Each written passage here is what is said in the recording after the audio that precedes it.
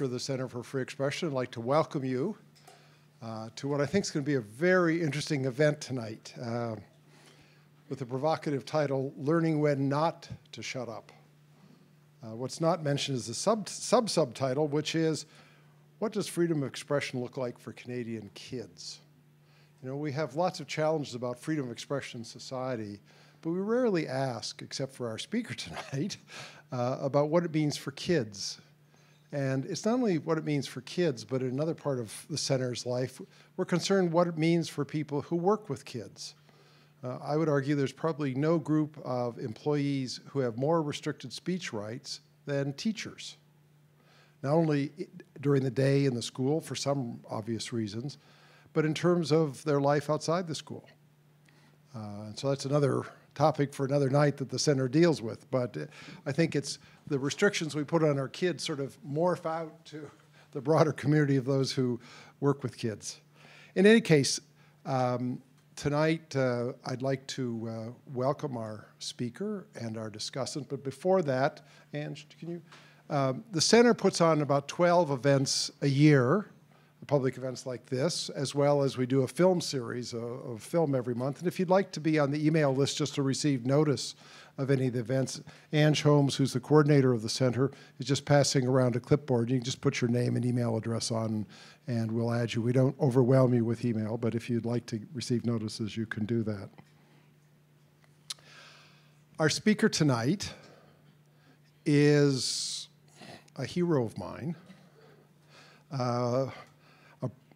Quite an amazing person, Danielle McLaughlin, who describes herself as having been a civil liberties advocate since she was old enough to say, "That's not fair," which was what, 3? 4? So she was on her career path at 2.5, she claims. She was the Director of Education for the Canadian Civil Liberties Association and Education Trust from 1988, I think, till about 2016.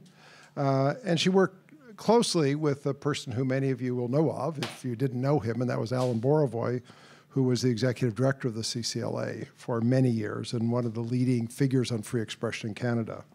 And she developed and helped develop many of the programs and resources specifically oriented to teachers and students to think critically about their rights and freedoms. She's been particularly concerned about the loss of freedom of expression experienced by teachers and students in our education system. She's a prolific writer. She's one of the bloggers for the Center for Free Expression. So on our website, which is cfe.ryerson.ca, we have a blog, and we have 15 or so fairly distinguished folks who write for it. None writes more regularly and more cogently than Danielle. But she also writes lots of other things. She wrote an earlier book called That's Not Fair, Getting to Know Your Rights and Freedoms, that was published by Kids Can Press as their 2016 Citizen Kid Book for Children. This is for kids grades 2 to 6. And I think it's harder to write for kids in grade 2 to 6 than it is to write for adults, so it's no mean achievement. She's also co-author with her son of a book called That's Not Fair, website videos for children age 7 to 11. Tonight, in addition to her talk, we're launching her book entitled Freedom of Expression, Deal with It Before You Are Censored.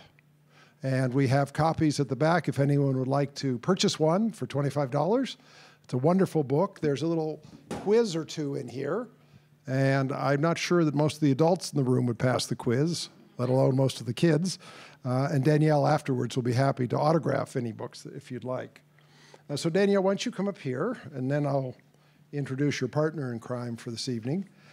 So Danielle's going to talk, and then Cara Zwibel, who I'll introduce in a second, is going to have a conversation with Danielle and be sort of a discussant, raise some difficult questions, and the two of them will have what I think will be an interesting conversation, and then we'll bring the audience into that conversation. Cara is the Director of Fundamental Freedoms Program at the Canadian Civil Liberties Association. She joined the CCLA in 2009 as director of that program. She's a graduate of McGill University with an honors degree in political science. She has her Bachelor of Law degree from Osgoode Hall. She was obviously a superb student because she articled as a law student with the Honorable Justice Ian Binney at the Supreme Court of Canada. Very few law students get to article with Supreme Court judges, before calling to the Ontario Bar in 2005. Then she went to New York University as an Arthur T. Vanderbilt Scholar, where she got her Master of Laws degree. Prior to joining the CCLA after that, she was an associate at a national law firm practicing public law, health law, and commercial litigation. And she has experience representing all levels of clients before, or rather representing clients before all levels of courts and administrative tribunals, and has authored and co-authored a number of publications on constitutional law. Her work at the CCLA involves providing legal opinions and research, and there's, given the governments we have these days, there seem to be a lot of potential legal opinions and research that's necessary, coordinating interventions, and there's certainly a need for a lot of intervening, and representing the CCLA before the courts. There's certainly a need for actually appearing before the courts and litigating, as well as preparing submissions to legislative bodies and assisting the Education Trust, the CCLA's Education Trust in its public education work. So I'd like to welcome Cara to come up and join Danielle, and I'll turn it over to Danielle. Do you want to use the mic? Yeah.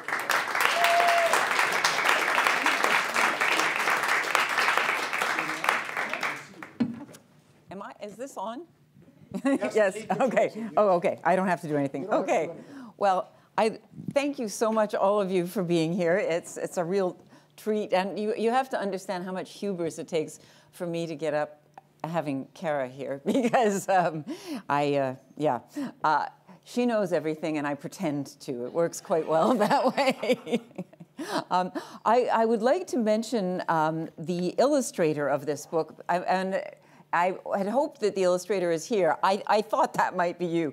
This is Paris, and if you get a chance to look at this, you will see how wonderful the illustrations are. They are all sorts of characters. It looks to me a lot like Toronto, because there's every sort of character and getting into every sort of trouble. So that's, would you do that? Would you mind standing up for a moment, Paris? A fabulous illustrator. I would like to talk about freedom of expression and kids, and they don't usually get spoken about in the same sentence, because most people really don't want to hear from kids. They can be a right pain in the rear end. But they face about as much restriction on freedoms as prisoners. We compel kids to go to school, first of all. Then we compel them to dress in a certain fashion. We compel them to speak in a certain fashion, to use words, and then very carefully not to use words. They face all kinds of censorship, but not the sort of censorship that we're accustomed to. They face the kind of censorship that is behavioral.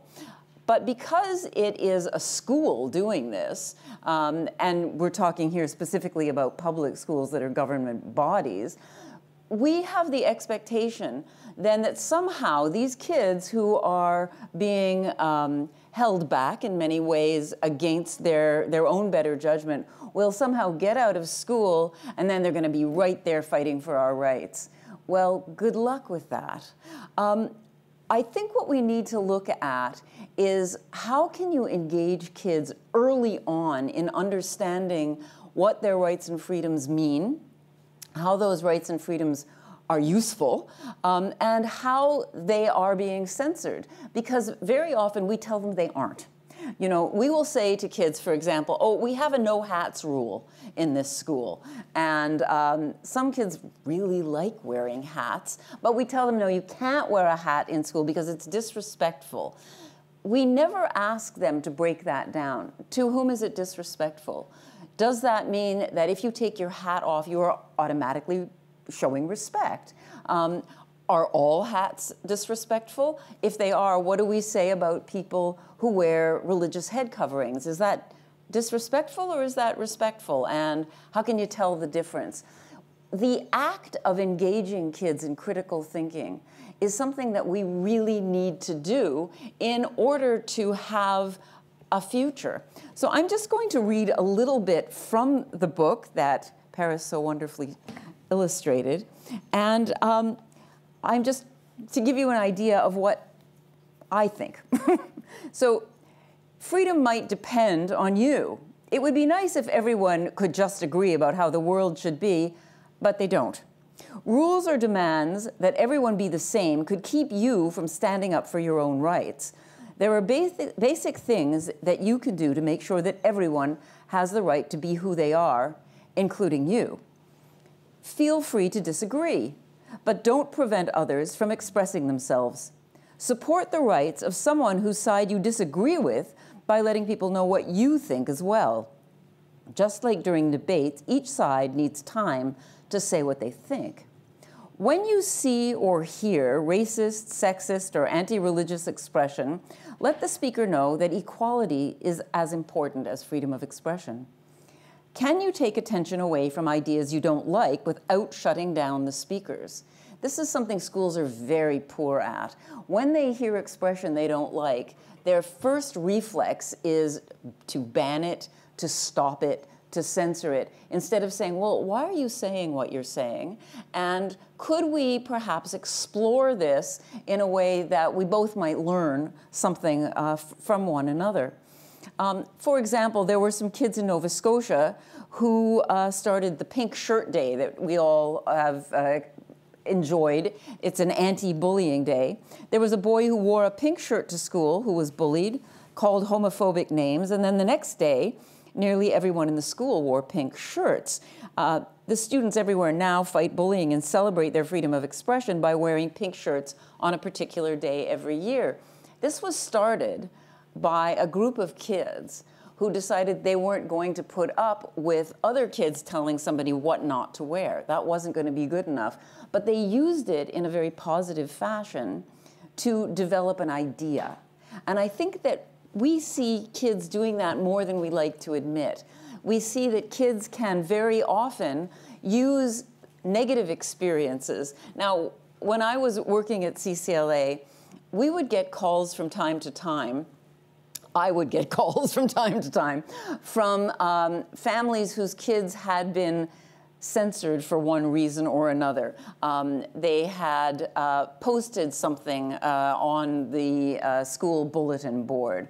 They had refused to stand for the national anthem, which is, I was very happy to see in the news, I believe this week, there was a child in Nunavut who was really objecting to the fact that there was very little Indigenous history being taught in his school, and he chose not to stand for the national anthem. He got numbers of his other friends in his class to agree that this might be a good technique. And the last I heard was the school was discussing whether they should be playing the national anthem at all. There is an assumption that you've got to do it. The fact is, you don't.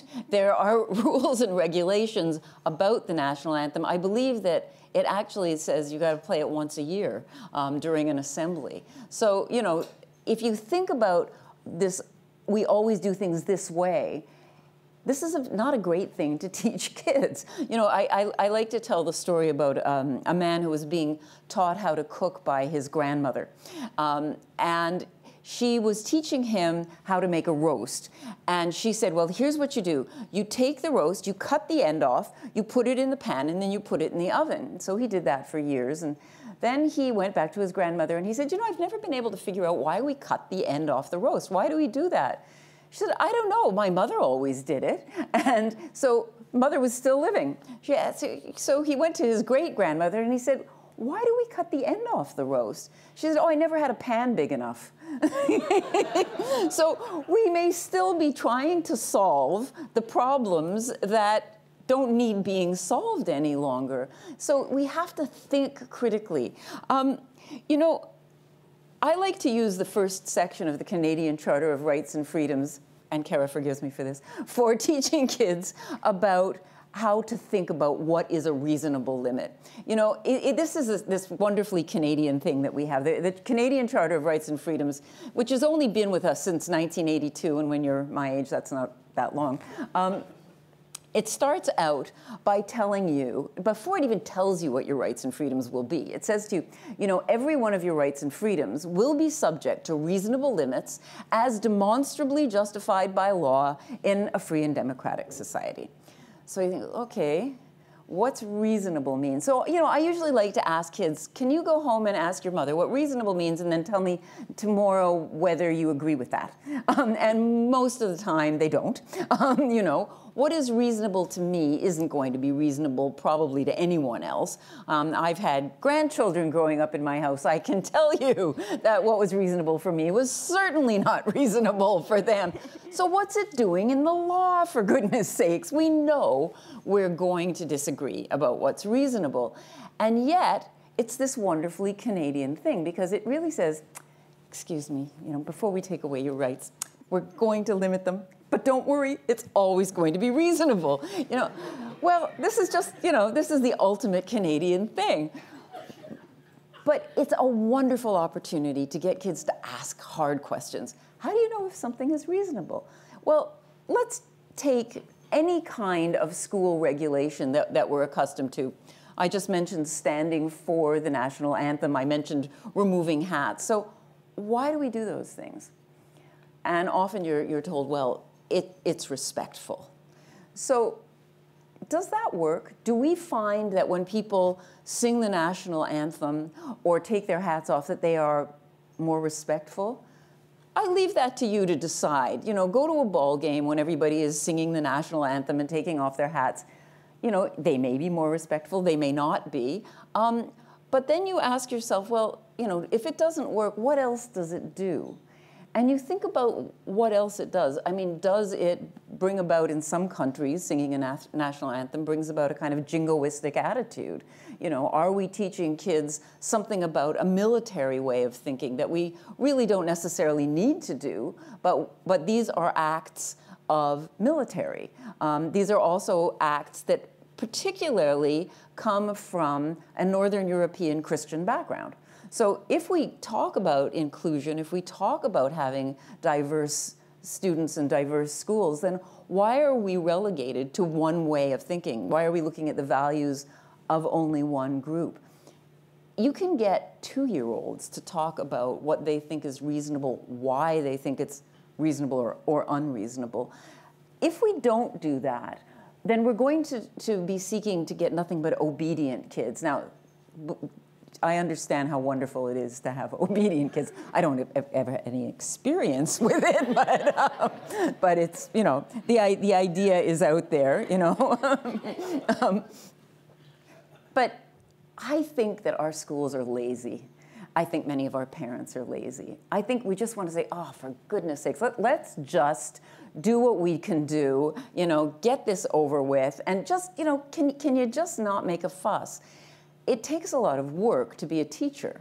Being a teacher is a very difficult thing to be, and especially if you're doing it right, you know, especially if you're putting in the energy and the time that it takes to engage students, that it takes to get them to think hard.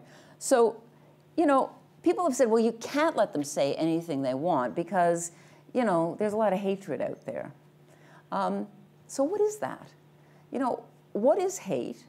And good luck defining that one, because there are so many different views on what is hate that even if you look at the criminal code in Canada that you know talks about hate speech and uses words like calumny, you know, in fact what it does, as Alan Bourville used to say, is give you a whole string of synonyms for hate, but it doesn't actually tell you when you are going beyond the pale. So can we talk to kids about what you can do instead?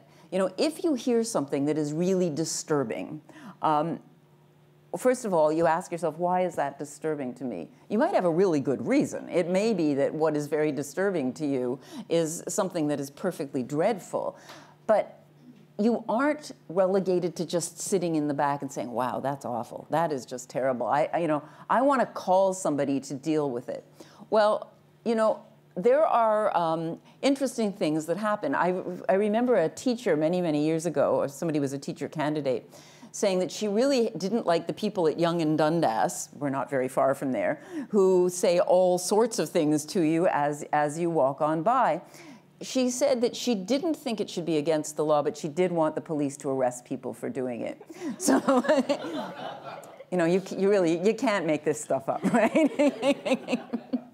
But then there are places like London, Ontario, which my friend Kelly has pointed out to me, where the city has come up with a bylaw which will make a very vague description of nasty speech illegal. It will be, you know, it will become a fine. You will be fined, or possibly worse, for saying things that are unpleasant. Now, in the book that I wrote earlier, I foresaw this. I had this little character called Mayor Mo, and he didn't like people saying nasty things, and so he created a bylaw that his city passed, and you know, it was the Be Nice bylaw.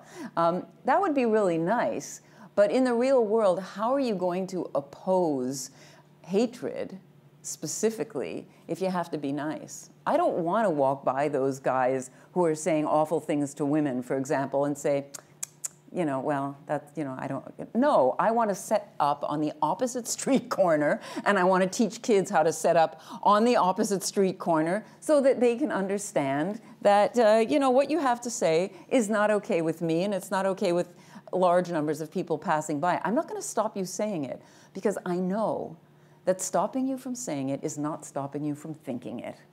And we need to be able to deal with what is really going on.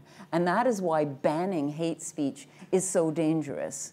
It goes underground, it doesn't go away. It can flourish in the darkness like mushrooms, and then it will come up again, and perhaps in more violent ways. So we need to get kids to deal with it right away. How do you deal with bullying? You know, well, sometimes you need allies, like adults, if you're a kid. And sometimes you need, you know, a few hundred of your closest friends. But we can learn to deal with things that we don't like without resorting to censorship and to banning. Sometimes people feel a very strong need to oppose the kind of speech that they find objectionable. And that's not a bad thing, but it can be pretty exhausting. I mean, even Borovoy used to say, if you do it often enough, you'll have a stomach ache and get pimples. But, you know, you have to be able to give yourself some leeway. You have to be able to say, okay, today this is what I'm going to do. It's not going to fix things overnight, and maybe tomorrow I'll take the day off, and then I'm going to come back and do it again, because you can't allow yourself to just be absolutely exhausted. When I talk about kids and schools, I'm also talking about a curriculum. And one of the questions that, as adults, I think we need to ask ourselves is, who chooses what's on a curriculum? Because we know that whatever is on a curriculum, there's lots of stuff that isn't. And why isn't it there? So, you know, for groups of people who felt that they have not been included in curricula over the years, we need to hear from them. Like the little boy who wouldn't stand for the national anthem because he said, this curriculum doesn't reflect my reality and my family. But what if you're finding stuff that is there and you have no reason to want it there? You think that that book, which you're learning in school, is really a terrible book, that it is stereotyping a certain group of people, or that it's just really badly written. Should, as a child, you be allowed to say, you know what, I really would like to be able to stand up and tell you why this book is not appropriate for my grade, for me. Should I stop other people from reading it? It's a question that kids should be learning to deal with. You don't like that book. You tell us what's wrong with it. Let's talk about it. And I think let's talk about it is an answer to a lot of the kinds of conundra that we find. These things are difficult. Because one of the things that we know about curricula is they're political. You know, whichever party is in power, they are the ones who will be developing the next curriculum. We've seen this in Ontario around the sex education curriculum and, you know, trying to get people to support a curriculum different from the one of the previous party. Is that good for kids? Is it good for anybody? I mean, should we really be asking kids to look at their curriculum in a critical fashion? Can you start that fairly early on? Can you ask kids, you know, what do you think about this book we're teaching you? Do you think that it's a good book to learn from? And if it is, tell me why. If it isn't, tell me why not. And does the kid sitting next to you agree with you? And if not, wonderful. Let's have a real conversation about what is going on with this. There's a word that I think Cara and I will be talking about in a bit that I'm sure we've all heard in various guises, and that word is unsafe. People have said, you know, I can't talk about that, it makes me feel unsafe. And I remember a number of years ago, I was at a faculty of education, and there were two women who were both teacher candidates in the faculty of education, and they were very angry at one another. One woman was lesbian, and she said that the other woman, who was a very devout Christian, was saying things that made her feel unsafe. That the religious woman, her view of the right way to live was so different from her view of the right way to live. She felt unsafe, and she really wanted the religious woman to be excluded from the class. She didn't think she belonged in a class of people who were becoming teachers. And I thought this was a really interesting opportunity to talk about what we mean when we say unsafe. So the class, you know, I kind of instigated a bit of a discussion. You know, do you feel physically threatened? You know, do you feel that something bad is going to happen to you?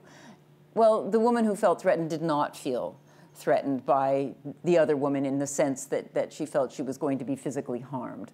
So are you saying that you feel, and others were playing with this idea. I wasn't pointing anyone out, but I was asking them to see if they could define unsafe in their own view. So it turned out that a lot of people felt unsafe when someone disagreed with them. I don't like hearing somebody whose point of view is so different from mine that it makes me feel shaky on my own ground. You know, I'm not sure exactly what I believe. I know I don't believe what you believe, but when you tell me what you believe, now I'm really feeling unsafe because I'm kind of confused, actually. So is there a way that teachers can take that kind of expression and turn it into a lively, critical discussion without telling one or the other person that they don't belong in the class, that they must shut up, and that their viewpoint is unacceptable? I think we can do it. I think it's difficult, as I said. I think this is what teachers need to do. It's difficult, but I think we can do it. This book has quizzes in it, and I think I'll end just by leaving open the answers just to see what people think about the quizzes. So here's the question in this quiz. There are 10 short questions. Is this censorship or is it not censorship? Censorship is the opposite of freedom of expression. If rules keep us from expressing our views without a good reason, that could be unfair. But sometimes we need to know when or where to express ourselves. It's not just good manners. So is this censorship or not? Your mother tells you to turn your music down. It's too loud for her. Censorship? No. Your school has a new rule. Nothing can be posted on the student bulletin board without the principal's prior approval. Read the wall. You're caught writing Black Lives Matter in the washroom. The teacher makes you wash the graffiti off the wall. Are you being censored? The principal announces that the school Christmas concert will now be called the Winter Concert, and it will take place in January. Censorship? You and your family are celebrating Cinco de Mayo with music, dancing, and great food. You ask your next-door neighbor to come join the party, but he tells you to go away. He thinks Mexican festivals don't belong in this country. This one's called Hip Hop Cop.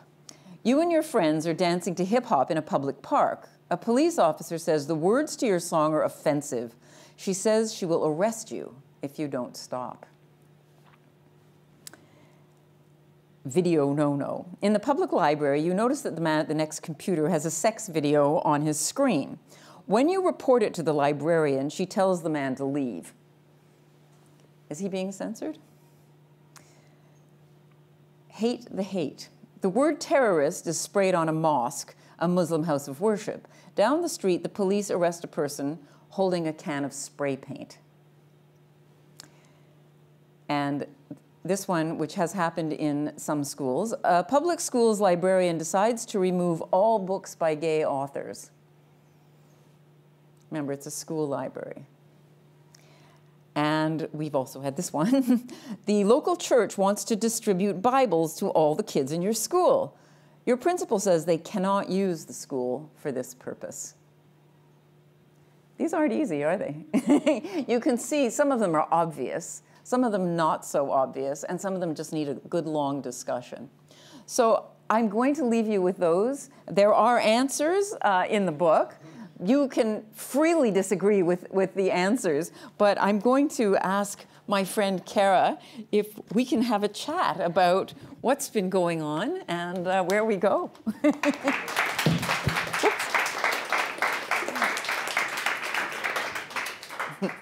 So thank you to the Center for Free Expression for hosting this event and for having me here to talk about this wonderful book.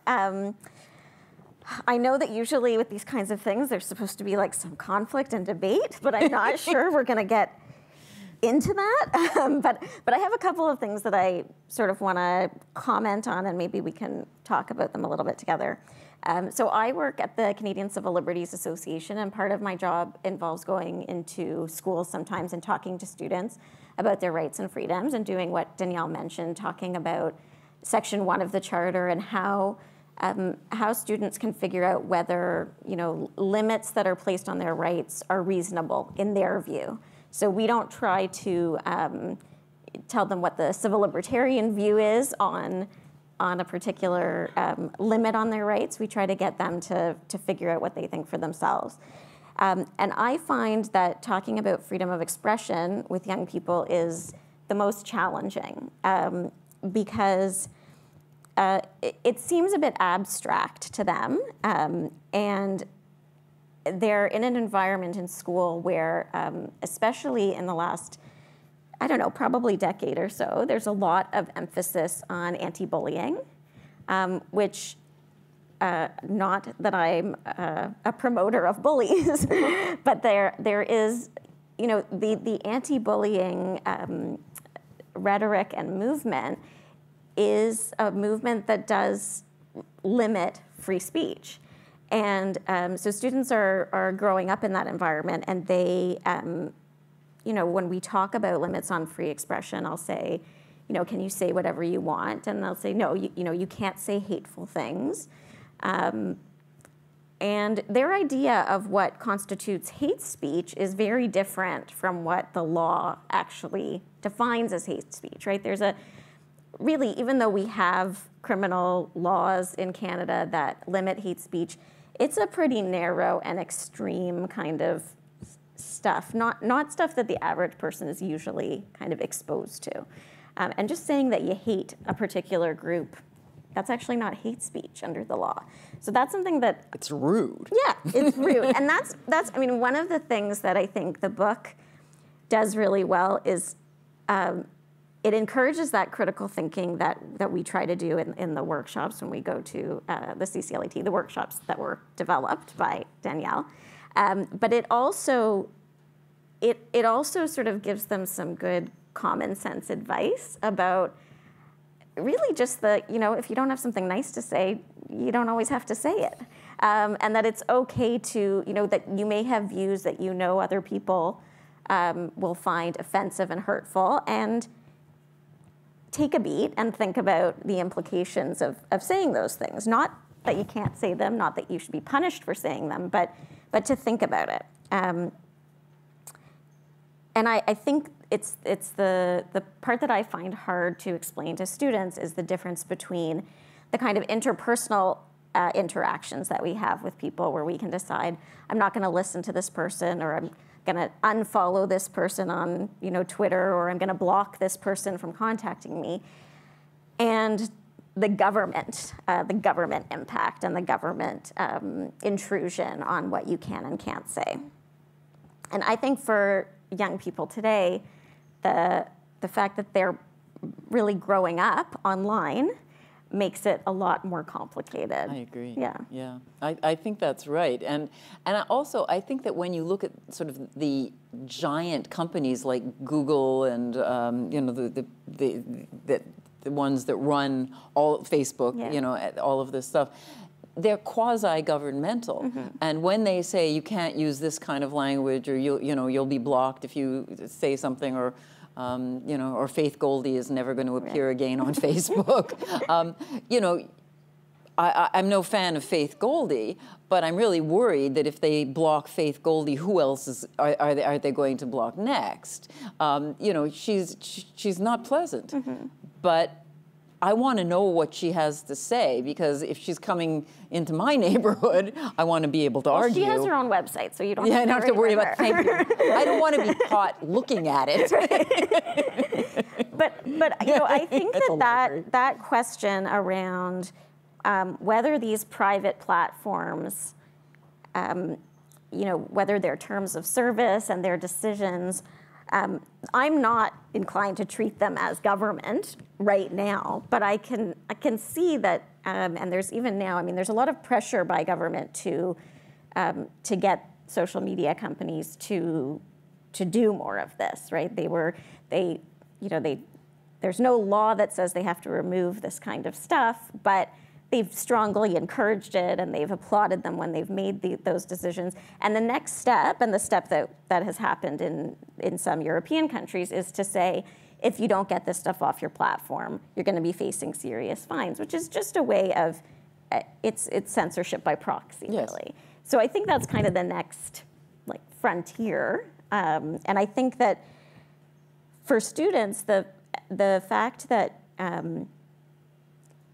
they've sort of always had a platform, which is not something like, when I was 12, I didn't have a way of communicating with the entire world. Now, I think that was probably a good thing. And I'm not sure it's a good thing that 12-year-olds today have a way of communicating with especially if they're posting things like, who's the ugliest kid in your class, right? Yeah. Yeah, you may not have the best judgment at that stage, and you may regret it later on, and the internet is forever, really. Yeah.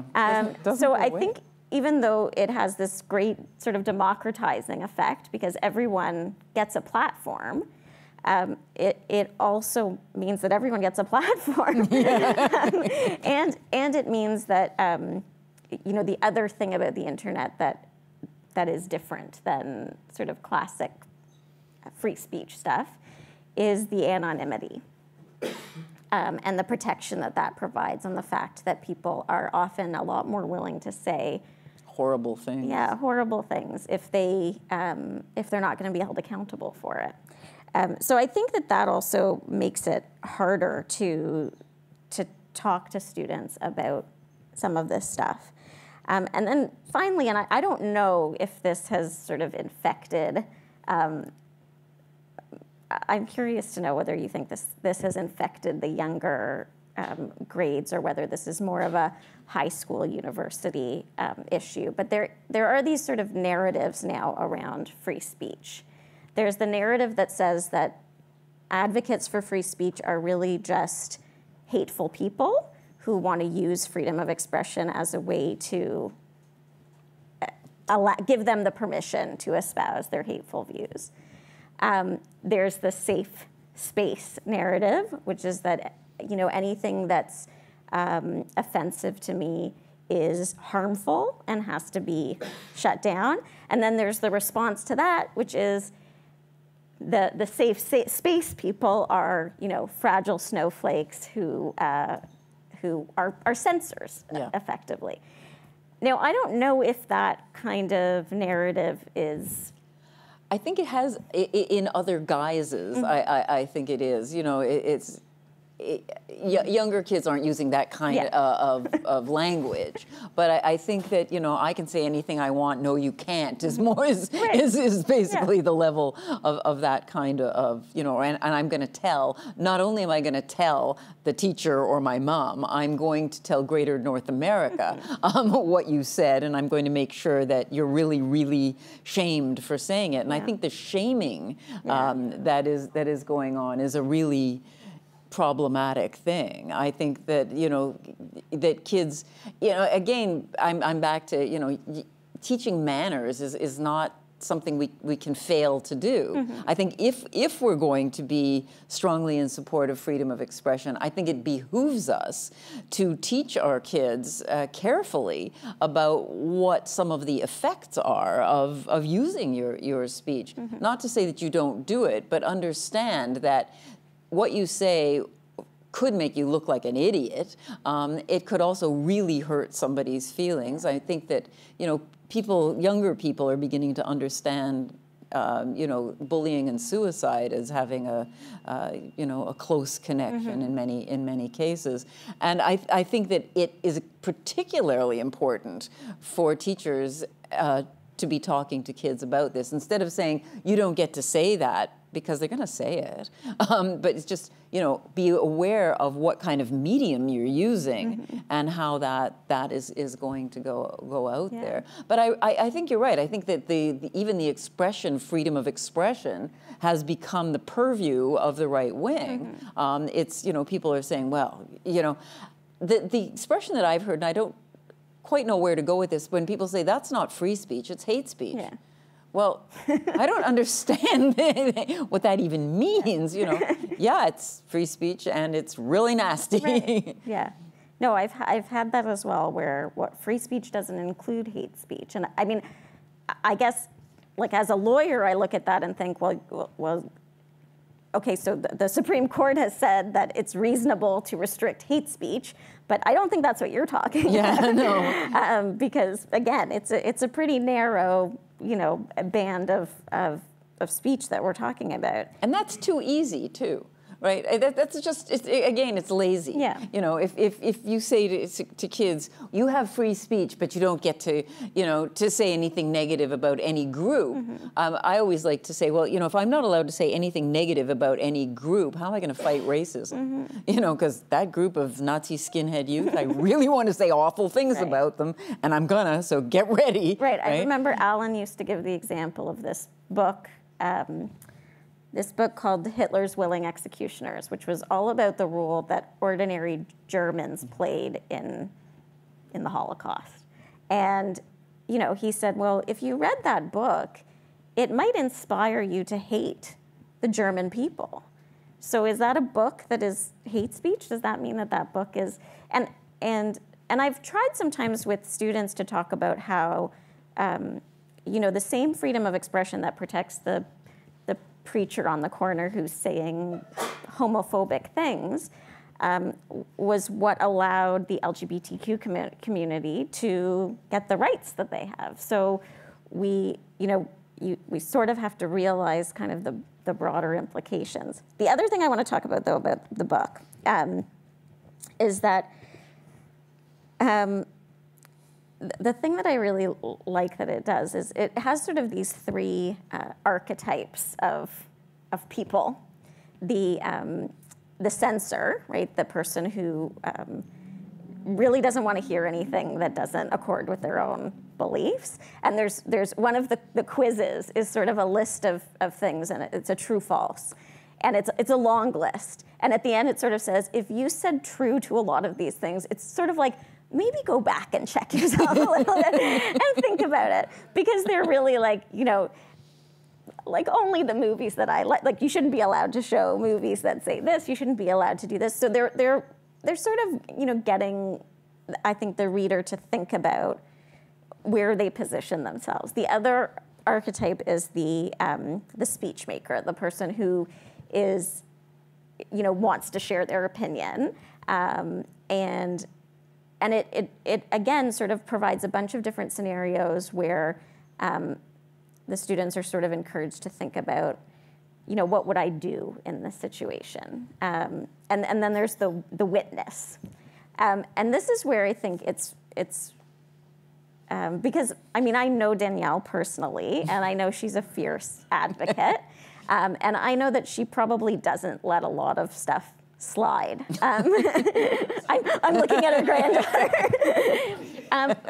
But one of the things that I think it's really important to do in a book that's for kids is to do that part about how it's good to speak up, but it's not always your job. It's not always your responsibility. Sometimes it's not going to be safe for you to do it, and I mean safe in the physical sense yeah. of the term. And sometimes, it's just going to be really uncomfortable in a way that you don't have to put yourself in that position to do. And I think it's kind of,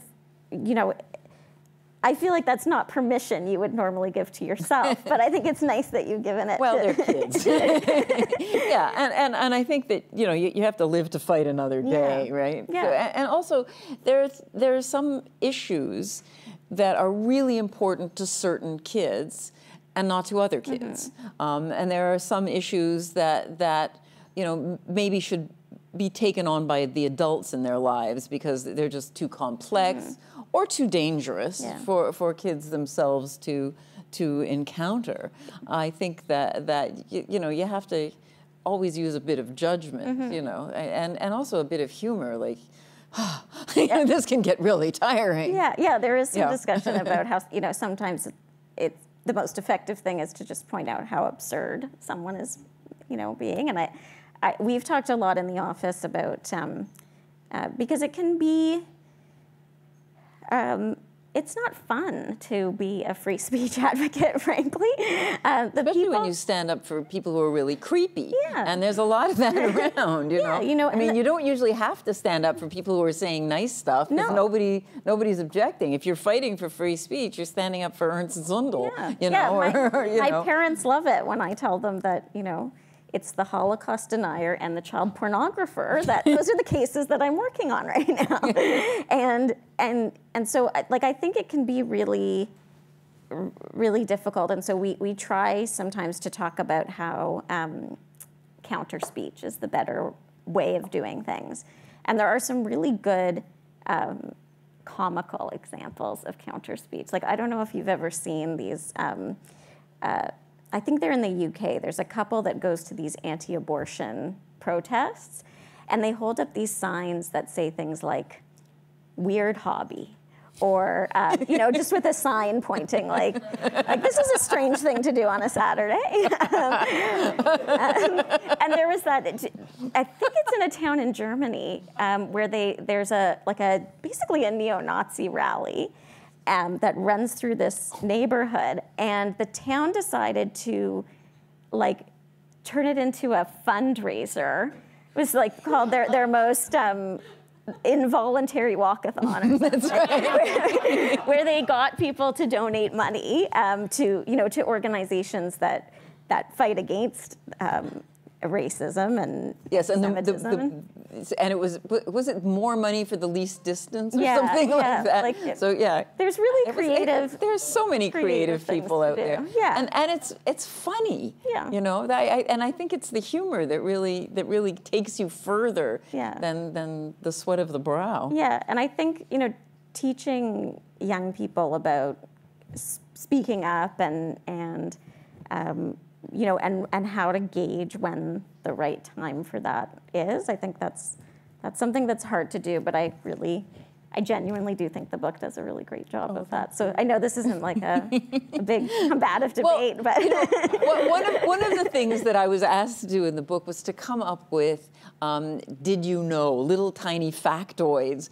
And they're kind of funny, but if you look at things that have been censored over time, did you know it was against the television and radio regulations to say the word pregnant on television right through the 1950s. It started with Lucille Ball. She was pregnant. Only they weren't allowed to say that. They had to say she was with child or expecting, but they couldn't say pregnant.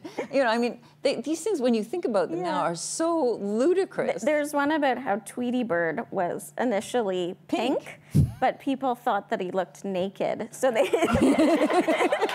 so they changed it to yellow. That's right. They had to change the There's a good bit of fun. Yeah.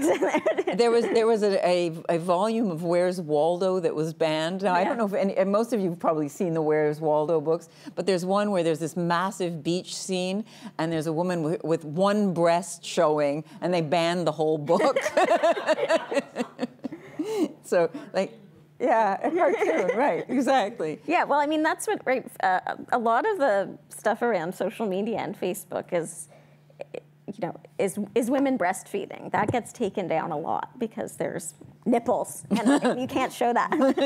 I mean, that is the private censorship, but it's spurred a lot of those discussions. So I know that this is, I think, you know, going to be a valuable tool for us to use in schools. And I do want to make a little plug for the CCLA and the CCLET, and some portion of the funds raised tonight will go to the organization, which is a nonprofit that doesn't accept government funds, so we rely on private donations. There's also a little sheet at the back. We did this for an event that I spoke at a couple of weeks ago. I was invited to a talk, and this will give you a sense of where things are at, even at the university level. I was invited to a talk at U of T because there are, I guess there are some anti-abortion protesters who are regularly on campus, and some students are really uncomfortable with it. And they've started a petition and talked about creating some bubble zones on the campus where free speech doesn't exist. And you know, this discussion that we had was really interesting because we talked about there is bubble zone legislation in Ontario for around abortion clinics. And one of the questions that they asked was, you know, what are the lessons we can learn from that can be transported to the post-secondary environment? And the answer is none, right? There is nothing remotely similar about a university compared to an abortion clinic. The reasons why you might prohibit people from being at a certain distance are to allow access and, you know, and the fact that people are going to obtain a legal service. Those considerations just don't apply. And so we wanted to think of a way to encourage people to engage in counter speech. So we printed up these little things, and they on one side just say CCLA believes in your right to free speech, and on the other side they say I think, and you can write in what you think. And I had suggested that you might want to hand this to someone and say, I think you're an asshole. That's me exercising my free speech. Yep. But I figure we're at a free speech event. Absolutely. I can throw a curse word out there. So I don't know if we're taking questions or. So we're going to do questions. This session's all being recorded. It's going to be podcast on the website tomorrow or the next day. So Ange has a microphone. If you'd like to ask a question, make a comment, I just ask you to keep it short. Just put up your hand and we'll recognize you, and Ange will bring you the mic. Anybody want to join the conversation? Make a comment. Hi, my name's Mark. Cara, you were talking earlier about, gosh, I hope I remember the specifics, about sometimes you don't have to, like, you have the right, but it isn't always necessary and necessarily a good idea. And I'm not sure that I have a question, but I want to just mention something to kind of reinforce that. I'm a gay man, and I grew up with few to no role models. And so my fear of and not sharing who I was at personal risk in my immediate circle. But today I look out and I see that there is an openly gay man running for US president, and I sort of think to myself, he probably had to have a conversation with his husband about the fact that he could very likely be assassinated, and what does that mean? The stakes are so much higher, and I love the fact that you are focusing on something like this for kids, because it's so easy for us to get lost in what are the extremes around what are my rights to free speech, and where do I not have a right, and should I? And are there places where I should just keep my mouth shut for my own safety and other people's safety? I don't know how I would have felt, growing up with Pete Buttigieg actually trying for president, and the absolute reality that this could actually turn out to be something horrible, and so I'm not sure how that would have felt for me as a kid. And I worry about the kids today growing up and all the stuff that is just so stressful, and the tension and all. So it's not really a question, but no, but it reminds me of something that people have said as a way of controlling speech too, and people have said things like, you better be careful of what you say because you could get hurt. And I remember that people said to neo-Nazis, they said, we've got to protect them from people who will gang up against them. Therefore, we have to prevent them from speaking for their own good. And I think you can see how this can turn around. So, if people say, well, you have to be really careful about what you say because people could react against you in a violent fashion. It's already against the law to hurt people. It doesn't matter what the reason is. You can't do that. You don't get to hurt people. So, I think that we need to push that part aside, and we say free speech in general, we're going to support the free speech. We are never going to support somebody's right to harm another person, no matter what, whether it's because they're gay or because they're a communist or because they're Jewish or because they're wearing a blue sweater, whatever it is, we're not going to allow that to happen. In the real world, stuff happens, but I think that we have to make sure that we make a firm distinction in that area.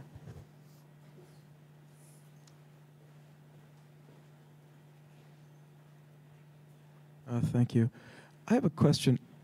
What we've seen a lot in the past couple of years is that the free speech has become the new bandwagon of a group of public intellectuals who have captured the attention of people, and they're using it to fight against what they consider to be anything that is against a more traditional way of life. So, for example, you have people who are saying, we don't need this advocacy for equality for LGBTQ people. We don't need this advocacy for the equality of men and women. We don't need the advocacy for all these things like religions, etc. We don't need to have this because effectively we need free speech in order to stand up and say that we have the right to fight for these traditional values. And you're hearing this all the time. How do you address that with children? Because when you're telling them that they have the right to have free speech, how do you also get them to realize that it can work both ways, and it can become a really difficult situation when you've got people who are advocating shutting down people who are shouting against the ones who are trying to say, we don't need all this nice stuff anymore. We don't need this at all, and they're calling that free speech. It's a tough one. Yeah, I think that it's hard, I think, to figure out where, and I don't know how you do it effectively with young people, except to give some examples of the kinds of things that, so sometimes I'll talk about, when the Nazis marched in Skokie, and, some of the arguments against allowing that to happen, and against the ACLU standing up for their right to do that, is to say, well, they chose this area because it had, a lot of Holocaust survivors, and why couldn't it just be a place where, people wouldn't have been as uncomfortable and as, felt as in danger? And then I think about, you know, Martin Luther King in Selma, and how that same argument could be made. Well, why march? Why have a civil rights march through, you know, a place where white people don't like black people? I mean, it would just make them feel unsafe. And so I think you sometimes have to use the examples, but I think that the question about when, you know, when free speech is used to kind of shut down other free speech, that's a really difficult one. And there's some cases that we've been looking at and thinking about. There's a case in Alberta, actually, where some students on campus they had one of these graphic anti-abortion displays. And some other students on campus were really unhappy that this was being, you know, permitted on campus. And so they did a counter-protest, but their way of counter-protesting was to sort of create a blockade so that you couldn't really see the display. And it's a hard question for me whether that is counter speech or whether that's, you know, obliterating someone else's right to free speech. I think it's probably not a problem to do something that lets people know what they're in for, to say, you know, there's some graphic stuff behind here. If you want to go see it, you can, but you should know what's there. But creating something that doesn't allow anyone, you know, to see that at all, if they choose to, you know, that is where I think that is a problem. But teaching it to young people, I mean, I couldn't have written this book. I do think it's a really hard thing to explain to young people. And you're not always going to get it right either. I mean, because you want to encourage speech, you're going to end up with some stuff you really don't want. But the story that you mentioned in Alberta kind of reminds me of the death of Matthew Shepard, as I'd mentioned to you before. He was a young gay man who was murdered. This is in the United States. And at his funeral, the Westboro Baptist Church came out in their inimitable fashion with signs that were really ugly, and, you know, the signs that the family had to see at the funeral. A group of people got together and made angel costumes, huge wings, and these huge wings surrounded the church where the funeral was held so that the family would not have to see the Westboro Baptist Church and their ugly anti-gay signs. A very moving and beautiful kind of counter speech, but we're still left with that question. Mm-hmm. Do those? I'm okay with that one. Right. Yeah. A friend of mine who came out late in life, he and his daughter were driving by a military funeral in Kansas City, Missouri, and the Westboro Baptist Church were protesting and had all those horrible signs. And he stopped the car and he told his daughter, he said, "You look at what's happening here. There are people looking at this all over who used to say, I'm not sure how I feel about this issue. Now they're looking at these horrible signs and saying, well, I certainly don't feel like that." Mm-hmm. And so Fred Phelps and his people, in many instances, have actually done a lot for the LGBTQ+, and I'm very grateful for that. And of course, you know that across the road or next door to the Westboro Baptist Church, an LGBTQ organization bought the building and covered it with rainbows. So, you know, I think there are always going to be clever people finding ways to use counter speech, and I think encouraging kids to come up with funny ways of embarrassing people who say terrible things. Not embarrassing them personally, but embarrassing them, but, you know, showing how ludicrous the expression is a great way, you know, and getting kids to come up. Kids are endlessly creative, you know. They will find ways to show how foolish that kind of expression is. And yeah, no, I know. I mean, I know everyone laughed when I said I'm okay with that, but the reason there is actually a principled reason why I know there is, Cara. And that's because the right to freedom of expression doesn't include the right to a captive audience. So I don't think that people at a funeral have to be faced with that. And I think it's a fair assumption on the part of the counter-protesters that no one attending that funeral wanted to see that expression.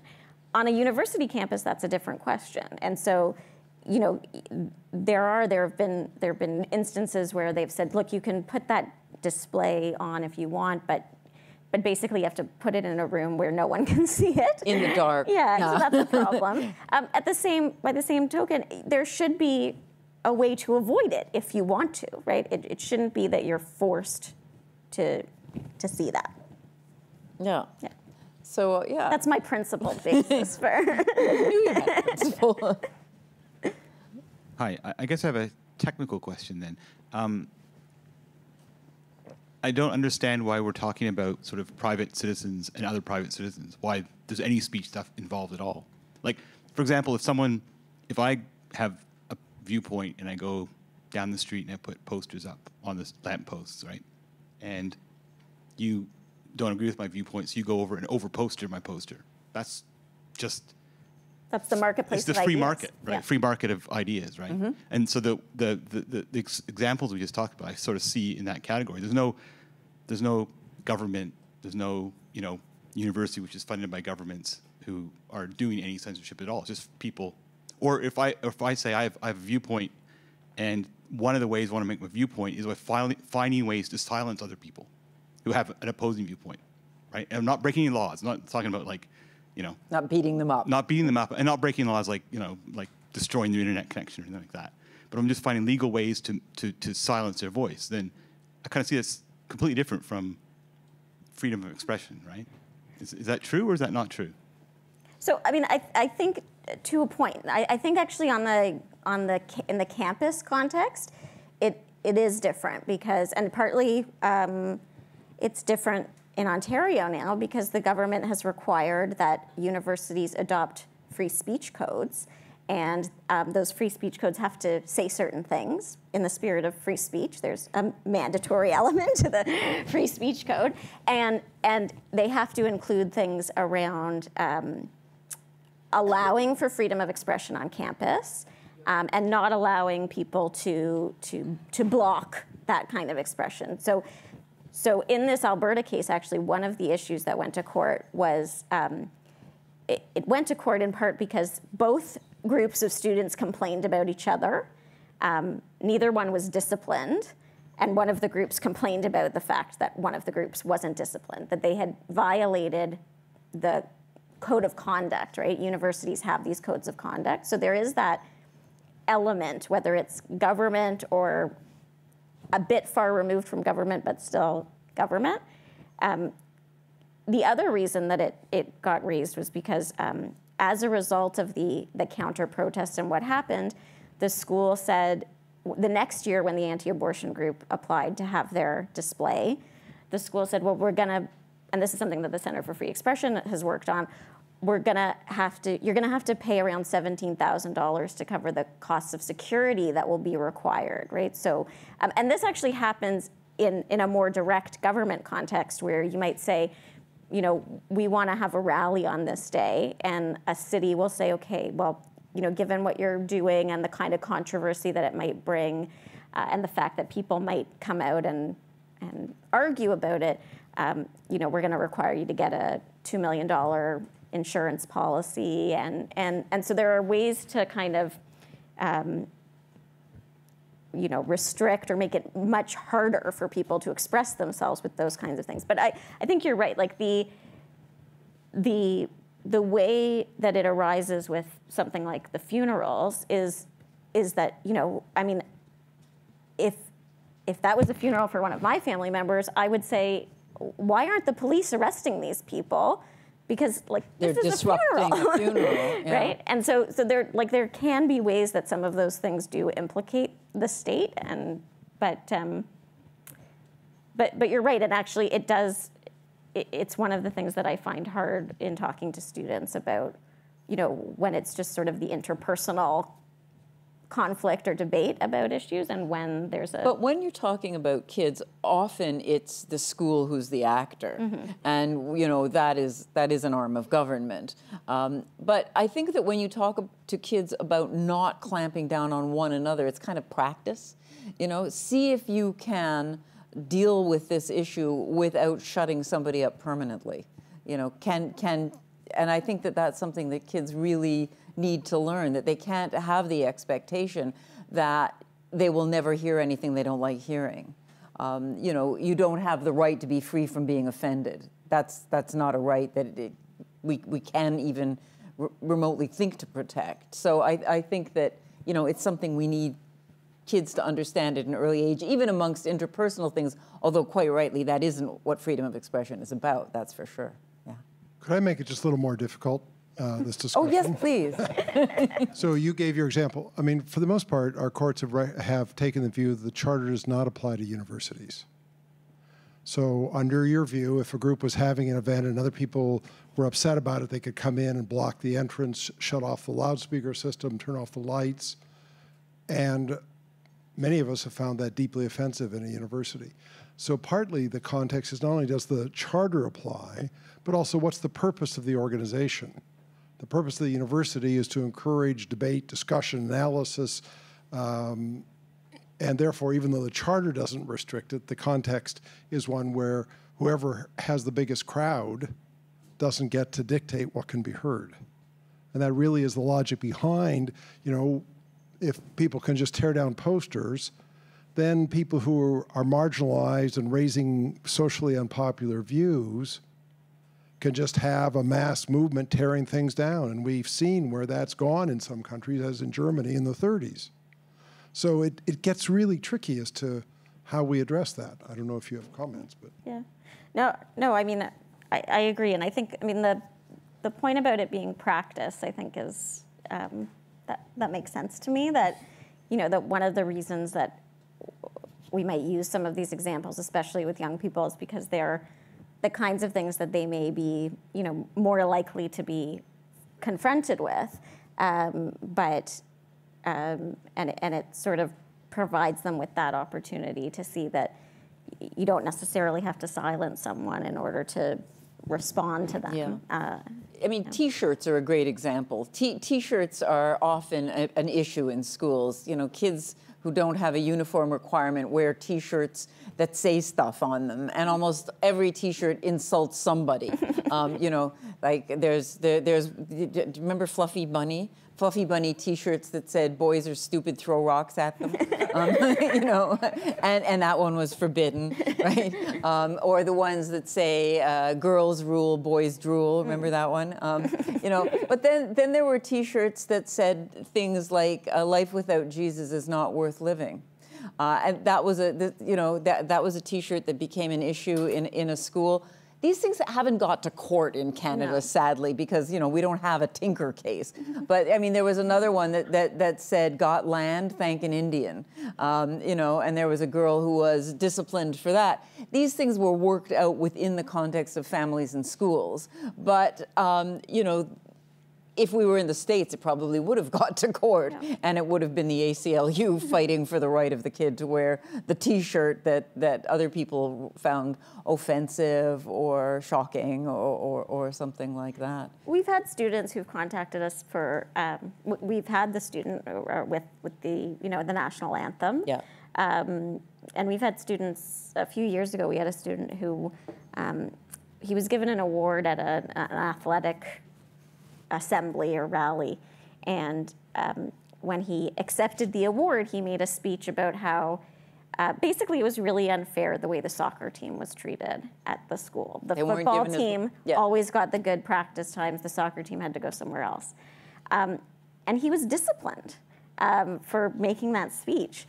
And he contacted us, and he was a very resourceful kid, and managed to get like a rally at the school, and eventually the school backed down. And I think because we're Canadians and we like to be nice to each other, usually someone sort of backs down. But yeah, these issues come up, and yeah, the T-shirts, the T-shirt is a good example that life without Jesus is wasted. So I read a bit about this case. I think it was in Nova Scotia. Yeah, in Nova Scotia maybe.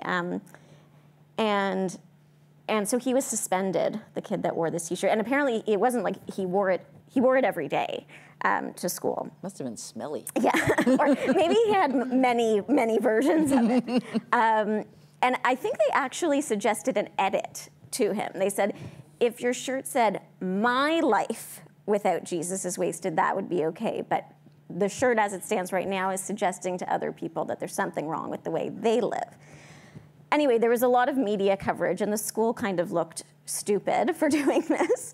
And so they backed down. And when the kid came back to school, they decided to have an assembly where they would discuss sort of freedom of expression and how to, respectfully disagree with each other and have civil disagreements. And the kid's father pulled him out of school because he said, I sent him there to learn English and math, not to have these lessons about freedom of expression. So sometimes it is exactly the ones that need it most that don't get it. You can't make this stuff up. Yeah. Right? Yeah. It actually turned out that it wasn't just the T-shirt. The students had been complaining about this kid because he was proselytizing to them on a regular basis, and they would repeatedly say, like, I'm not interested, leave me alone, but he sort of didn't let up. So, which I think, it's a legitimate reason to take some action if that's happening. It's unfortunate they pinned it all on the T-shirt because they came off looking really stupid.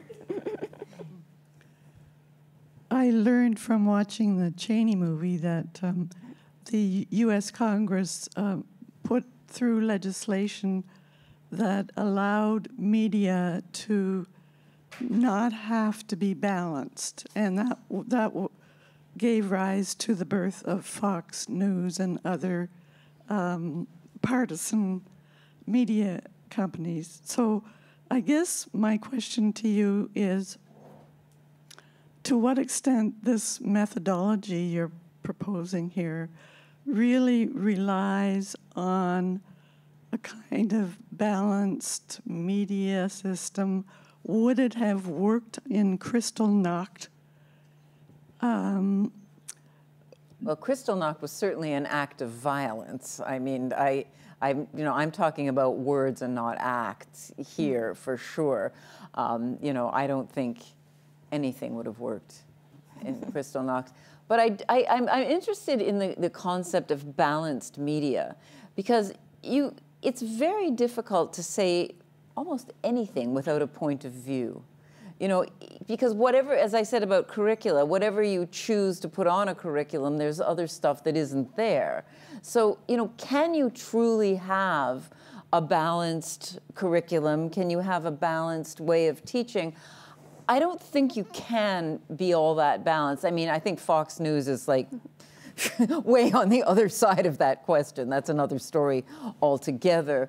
But I would expect that teachers would be able to learn what their own points of view are, and be mindful of it, that they should be able to seek out points of view that are different in their class. So, I mean, you know how in Canada we speak about diversity being so important. I mean, John Stuart Mill talked about variety. That was the same word, but the version back then. We really need to hear from as many as we possibly can, as many different views, even the ones we don't like very much. And I think we have to get kids used to hearing stuff that is awful. I mean, I would suggest, not little guys, but get older kids to listen to Fox News and to listen to PBS and to read the New York Times and to read the Washington Post, and then put it together and find out what they think.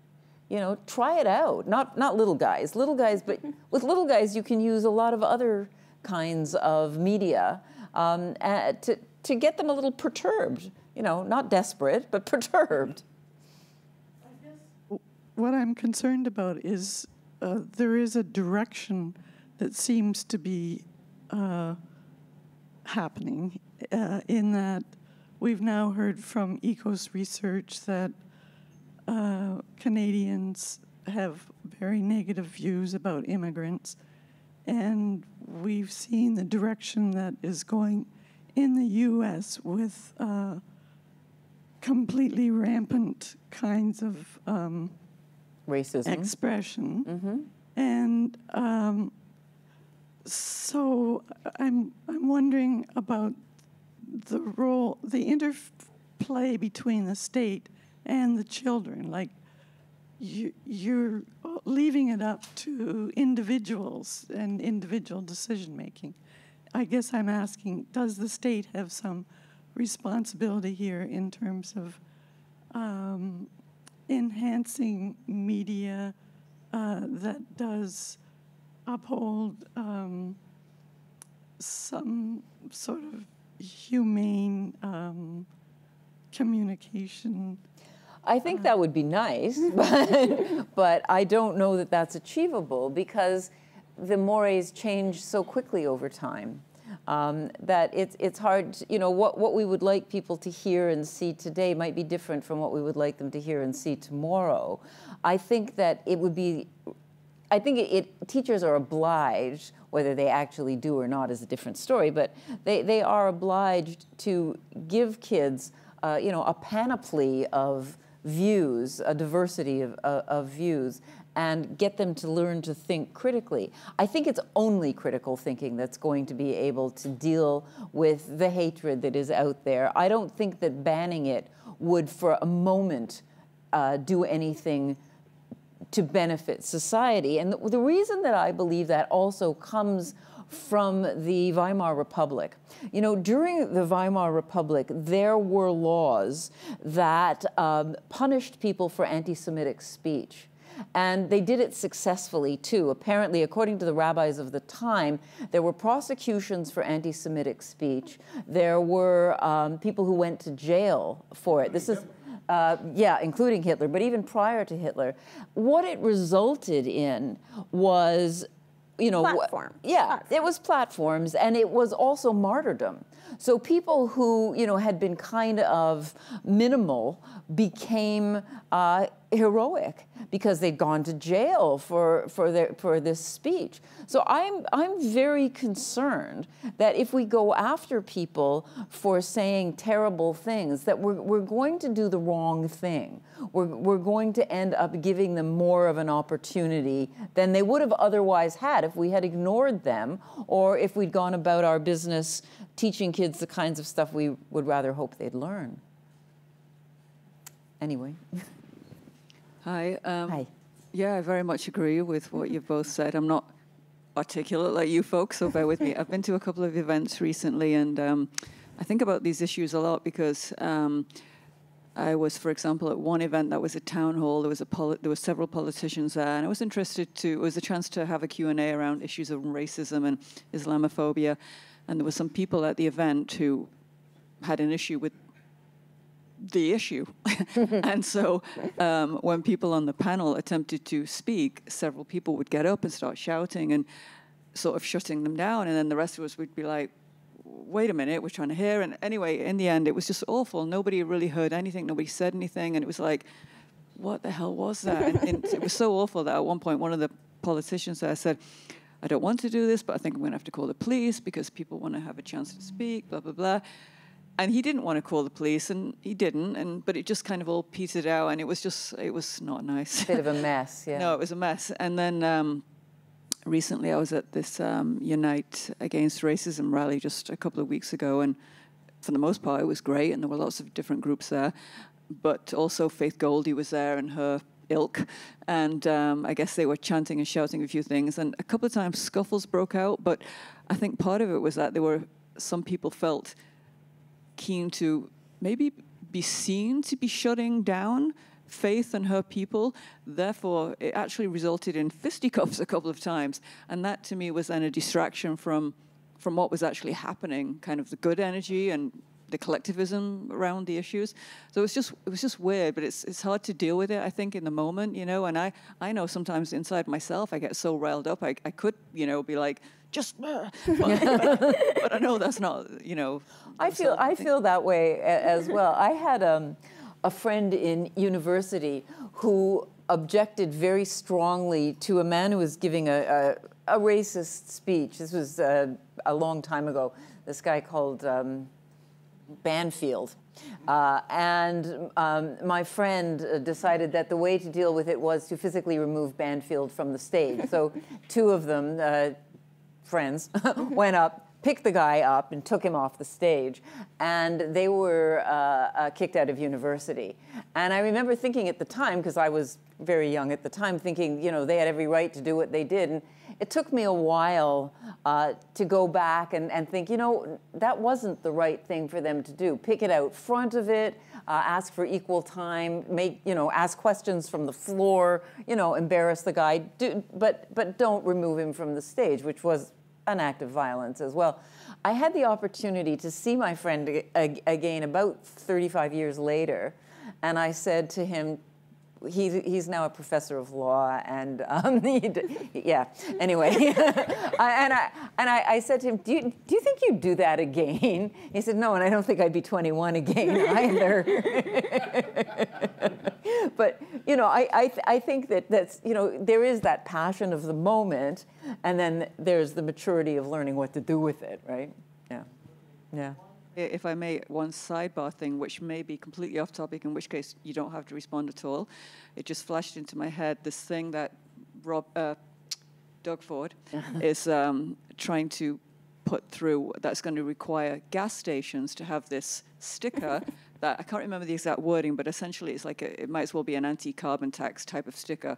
And if they don't have this sticker displayed, there's going to be this $10,000 fine. Where does that fit into? Yeah, actually, Cara and I were just speaking about that before we came up. I think it's compelled speech. I think it's unreasonable and possibly unconstitutional. Yeah. And there's a blog about it on the CCLA's site, and there was a Globe editorial about it a couple of days ago. Initially when I heard about it, I thought that it was like a labeling requirement. So like it's technically compelled speech for, the fact that we require foods to have, to have a calorie count or the ingredients listed. But to me, those are reasonable forms of free speech that are conveying information. And if this was going to be just a breakdown of, here's where your dollar, your tax dollar, your gas dollar is going to, but the notice is actually, it's really an ad for the provincial government, and it's an ad against the federal government. And it directs people to a website. It says, for more information about gas prices, visit this website. And you go to the website, and it's not a lot about gas prices, but a lot about how the carbon tax is bad and Ontario has a better way. And I think it's compelled speech, and I think it's also potentially an interference in the federal election campaign. We're looking at that one closely. And my question is, isn't Ford's family in the business of making labels? Just a question. Just a question. Okay, is there anyone who wants that question who hasn't first? Before we go? Okay, last question. The man in the white shirt. Okay. One could argue that choosing the pronoun you'd like to be known by is freedom of expression. You could argue that point. Yes.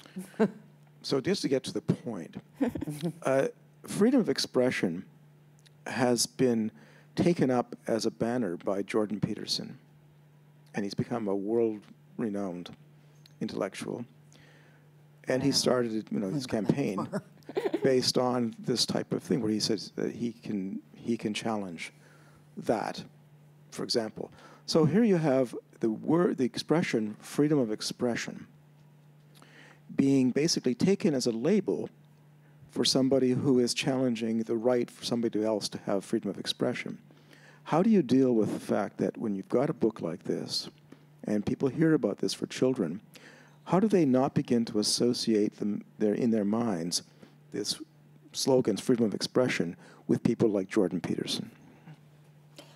You ask them to read the book. I mean, Or you send the CCLET into their class. That's right. I mean, I think the whole point of writing a book like this is to take the expression, freedom of expression, out of that basket, and to, you know, to try to get kids to realize from an early age that they have a right, and they have rights, full stop, and one of the rights is freedom of expression, and that's not the purview of any particular political viewpoint. You know, if Jordan Peterson had been taught good manners early on, I think we wouldn't be where we are today, you know. Somebody should have said, if somebody asks you to call them they, them, use they, them, and their, then you do it because it doesn't hurt you, you know. And that's, there's a wonderful kids book by Mo Willems, who wrote all of the Don't Let the Pigeon Drive the Bus books. And he wrote a book called The Naked Mole Rat Gets Dressed. And it's all about a naked mole rat. It's a perfect freedom of expression book for 2.5-year-olds. You know, and so there's a naked mole rat named Wilbur who puts clothes on, and everybody goes, ew, yuck. That's gross, you know, because he's wearing clothes and the rest of them are naked.